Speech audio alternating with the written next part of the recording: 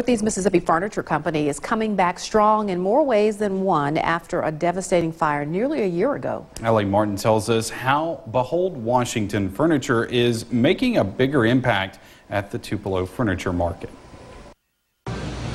For a brief moment, executives at Behold Washington Furniture took a break to officially open a new expanded showroom at the Tupelo Furniture Market.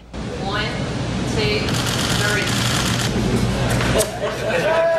The company moved from a 6,000 square foot space to a 19,000 square foot showroom. The time was right to expand our footprint.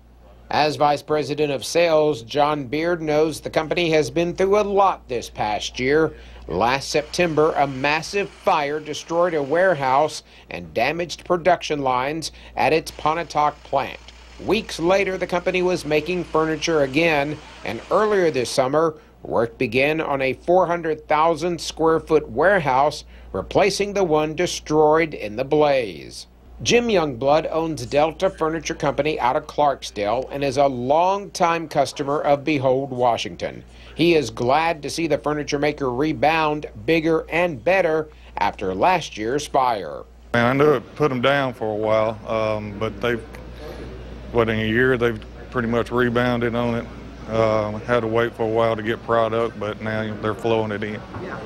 While some companies may have scaled back after a massive fire at their manufacturing facility, executives at Behold Washington felt it was good business sense to more than triple their showroom space at the furniture market, while the rebuild at their factory is ongoing. It's important for us to support our retailers, and what better way than provide a big presence here in Tupelo so they can shop and have a good experience while at Tupelo Furniture Market. Beard says business was brisk the first official day of the Tupelo Market.